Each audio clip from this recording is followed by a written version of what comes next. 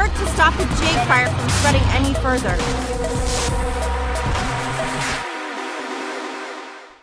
Hi everyone, welcome to Canyons News. I'm Veronica Secchi.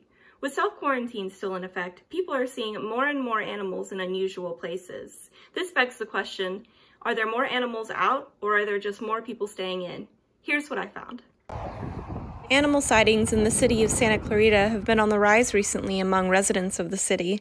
We had a bobcat sighting about a week ago. Santa Clarita local Daniel Zovak is one of those many residents who noticed unusual animal activity on her property. Walking further back and eventually made its way between these two bushes and going further and further up back.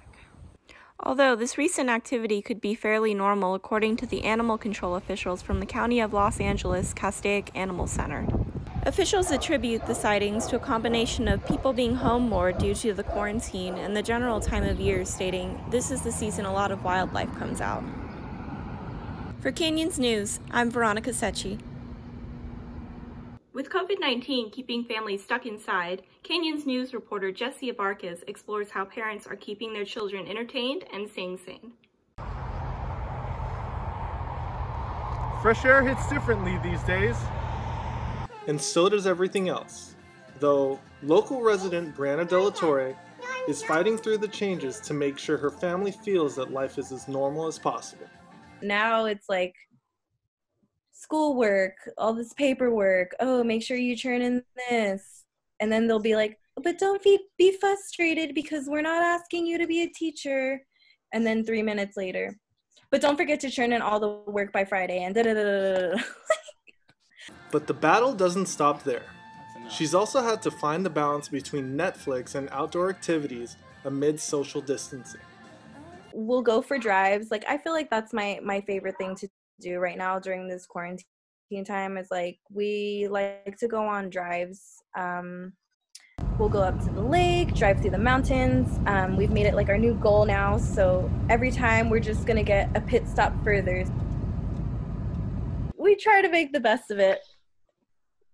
It's hard at home. I miss the regular days.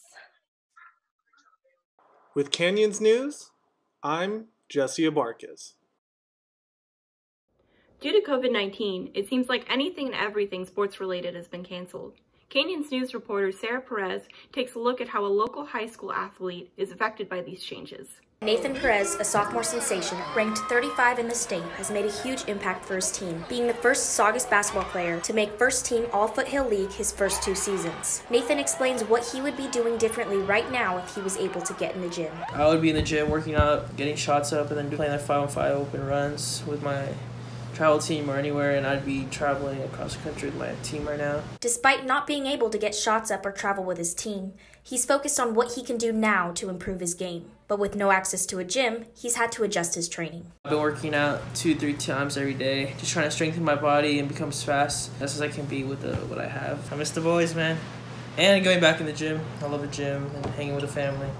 Despite the changes he's had to go through, Nathan stays on top of his game by challenging himself daily and using his resources to the best of his ability. With Canyons News, I'm Sarah Perez. Thanks for tuning in. For more news, visit our website at canyonsnews.com.